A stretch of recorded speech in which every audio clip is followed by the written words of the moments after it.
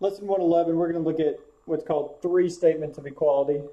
We've looked at 2 statements of equality before, and so now we're going to look at a 3rd statement.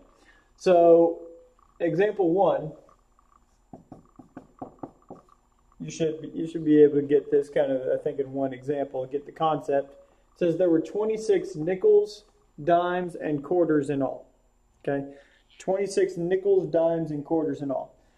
So let's first look at this part.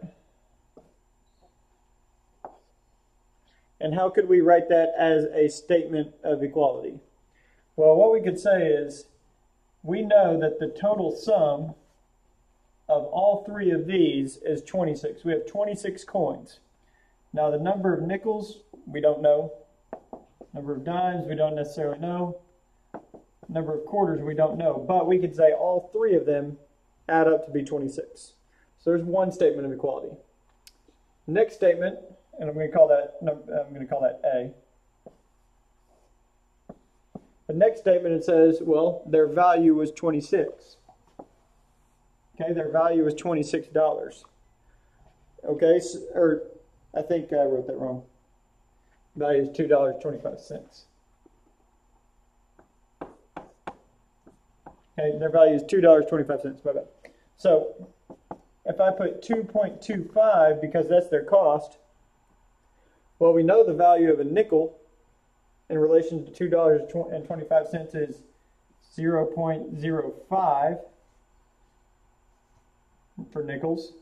A dime is 0.1, and a quarter is 0.25. Now, what I am going to do is I'm going to multiply them all by 100 just so I can move the decimals here, because I don't like the decimals as much. So this would just be 5 number of nickels.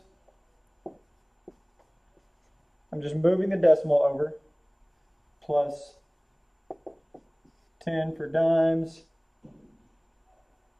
and then 25 for quarters equals 225. So hopefully that didn't confuse you. I just literally moved the decimal twice in each one. Okay? Just move the decimal twice. So that's the second statement. Okay, that's A, that's B. And then it gives a third statement. It says, how many coins of each type were there if there were 10 times as many nickels as quarters? So the number of quarters, I could say, equals 10 times the number of nickels. And that would be statement C. And now you probably have it from here. Let me make sure I wrote that right. My bad. 10 times number of quarters would equal number of nickels. Because 10 times as many nickels as quarters. Okay. So now from here you can probably solve. Well, we know what in number of nickels is, so we can plug that in here and here. So I'm going to move those over. I'm going to say 10 number of quarters plus number of dimes plus number of quarters equals 26. And then 5 times number of quarters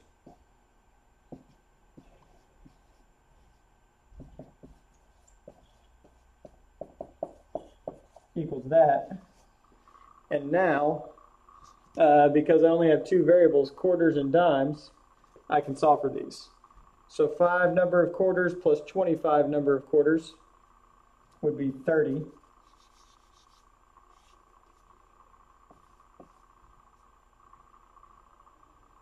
I feel like that was supposed to be something different.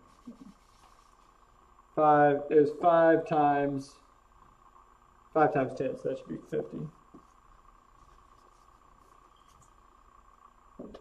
50. Yeah. My mistake was I didn't plug in 10 number of quarters, I just put number of quarters. Anyways, okay. 50 plus 25, so we get 75 there. Sorry for the confusion. Add these together, we'll get 11 number of quarters.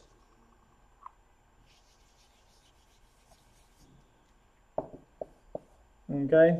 And then however you want to go about solving from there, you can solve. You can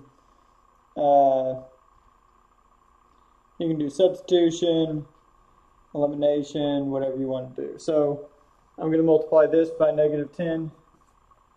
So that would give me a negative there, negative 10 there, negative 260 there.